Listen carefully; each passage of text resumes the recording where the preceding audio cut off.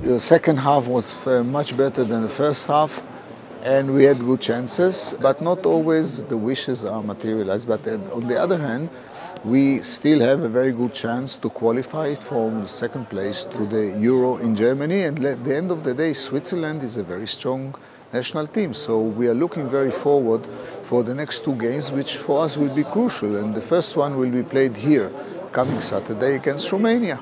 You may talk with lots of Israeli here. Have they felt home here at the podcast? Well, they felt the hospitality, yes. There's no doubt about it. First of all, they are fascinated by this place. I mean, they haven't seen, most of them have never been here before. Under the current circumstances, to play here, it's like almost like home. And the fact that a big part of the audience were people who were brought here from hell, actually, because they are residents of these kibbutzim and small villages around the Gaza Strip, which were affected during the Hamas massacre on the 7th of October. So for them it was some kind of like coming back to normal, even it is for a few days and then they go home. So they enjoyed, everybody enjoyed. You know, at the end of the day you say, we could have won, but maybe it's not good to be too greedy, and next time we just win, and the next one on Saturday night. The other side of the stadium, they are from Israel,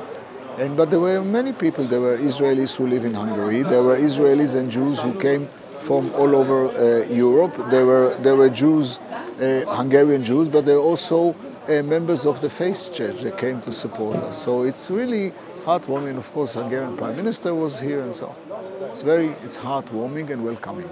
There was an exact topic.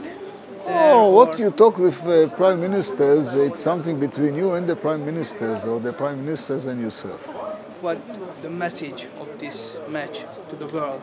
I think that Hungary stands with Israel these days, and we don't take anything for granted, and we really appreciate it. And I think that today the fact that Hungary was ready to take all, it's a big hassle. I mean, and it's not over yet because there is another game. It's a lot of Israelis here, a lot of security. Everybody wants to do everything in order to avoid unpleasant surprises and so on. So Hungary was ready to do it, and we appreciate it. And and as they say, friend in need, a friend in need.